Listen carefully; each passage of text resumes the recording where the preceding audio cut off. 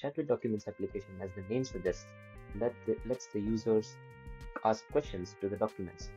What do I mean by documents here? Well, documents basically can be anything from local files to website links to YouTube video link to even GitHub repository link.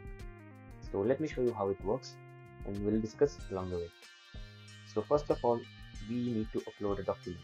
That is, we need to upload we can either upload documents and website links or even a YouTube video or even a GitHub repository.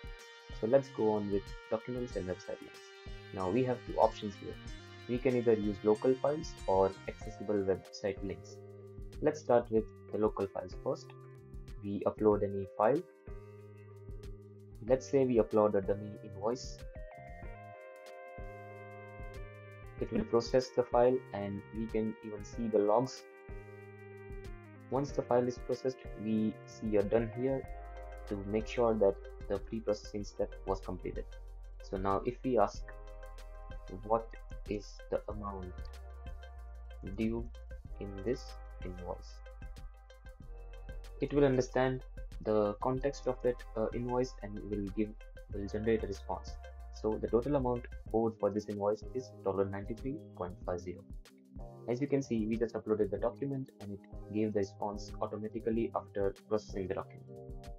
Now, we can even cite the sources from the documents which the AI uses to answer the question. So we have two options here, to either cite the sources or no. By default, it won't cite the sources from the document, but if we do it a yes here and then we run it again, it will probably use this source as the information for the response. As you can see, it writes this information can be found in the invoice under the total column, which states total $93.50. So this is how it works for documents, and in such a way we can even do this for accessible website links. We can also provide a link here. As you can see, we can paste the accessible website link here and it will generate a response from that. Let's give it the OpenFabric AI website, and it should scrape the information from this website and the sub pages from the website. So once we save the configuration and check the logs, we would see that it extracted the information, and then we can ask the question like, who is Andre Tara? And it should correctly answer that he is the CEO of OpenFabric from the information that we just provided from the link.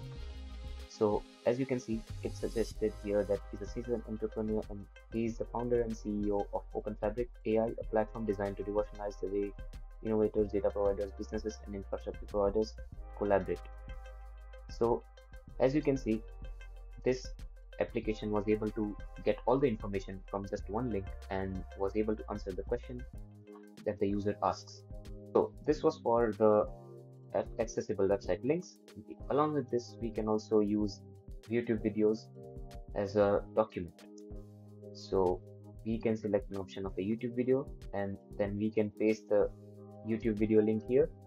So for example, if I have this link, which I'll paste right here, it will again process the information and then we can say, what is this video talking about?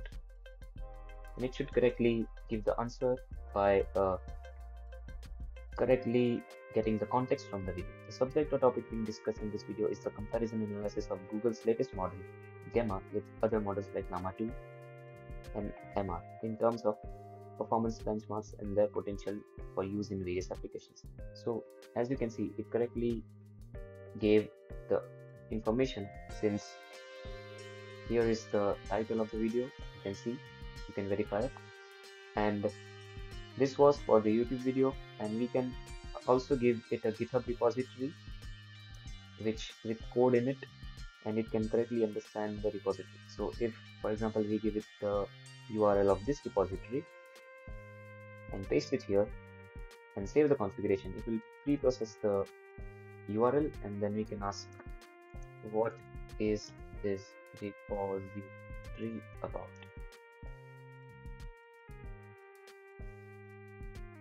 The main subject of focus in this repository is the development of the MeanGPT library, which is a small and lightweight implementation of the Transformers language model.